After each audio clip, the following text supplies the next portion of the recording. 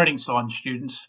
Look, I've already made a couple of videos about calculating density. Firstly, calculating the density for regular shaped objects, calculating density for irregular shaped objects. You can check those out on my channel. So given that, and in order to keep things brief on this video, I'm just going to whiz through the key concepts, which I've covered in more depth in those two prior clips. So density is simply the amount of matter that fits in a finite space.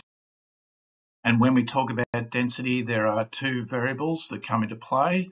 Firstly, mass, the amount of matter in an object, which we measure via scales and our units of measurement. In this clip, I'm going to be referring to grams, and we'll do some heavier stuff in terms of kilograms.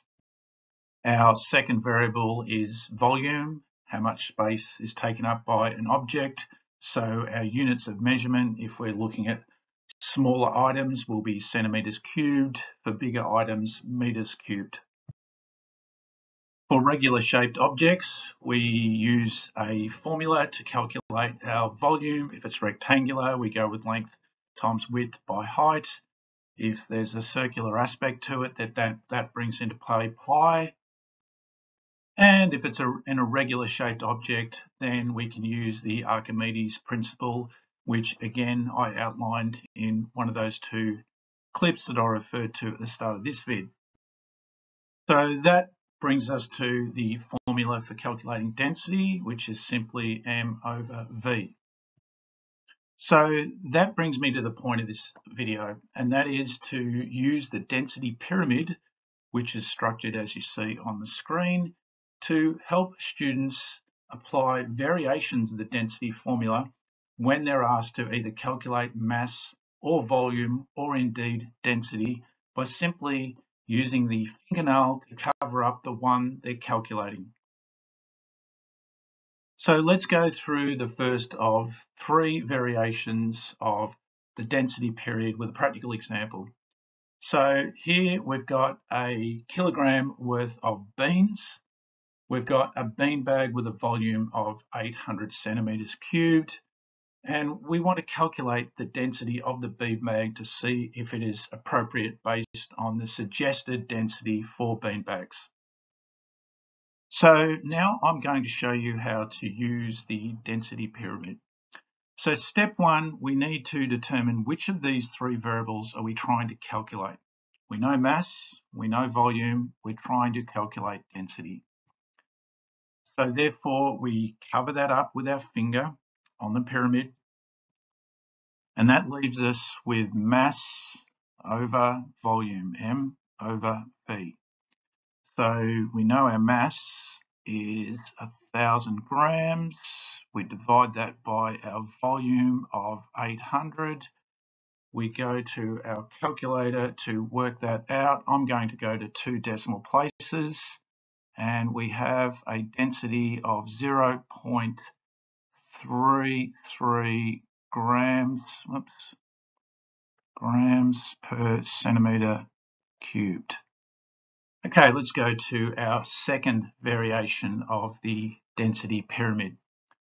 This time we're trying to work out the mass of some soil that we're going to buy for a garden bed. We've done a bit of Googling and we've worked out that the density of topsoil is 950 kgs per metre cubed.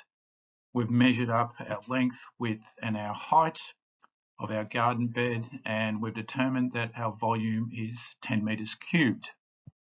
Okay, so let's now solve this using the density pyramid. We know density, we know volume, mass this time is our mystery figure.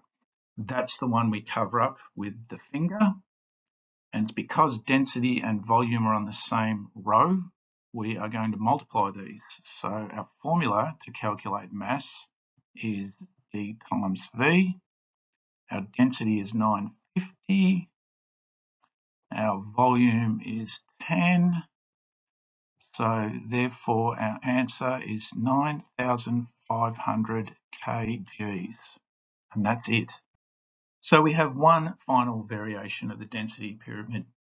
This time we're going to work out volume using a similar problem to the one we had before.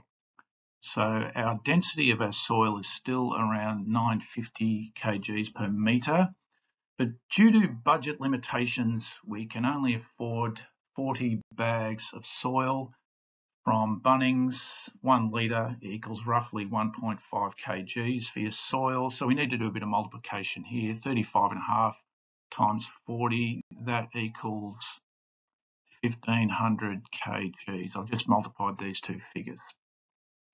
So again, step one, we determine which of these three variables are we trying to calculate. We know density, we know mass, we are trying to work out volume. So we use the finger to cover that up, and we can see that this has created a fraction. Our numerator is mass, our denominator is density. We're trying to calculate volume. So on our calculator, we divide our 1500 kgs worth of soil. We divide that by their density, 950. And that gives us, if we go to 2 decimal places, 1.58. Volume is always in 3 dimensions, so our answer is meters cubed. Key point, make sure you memorize your pyramid.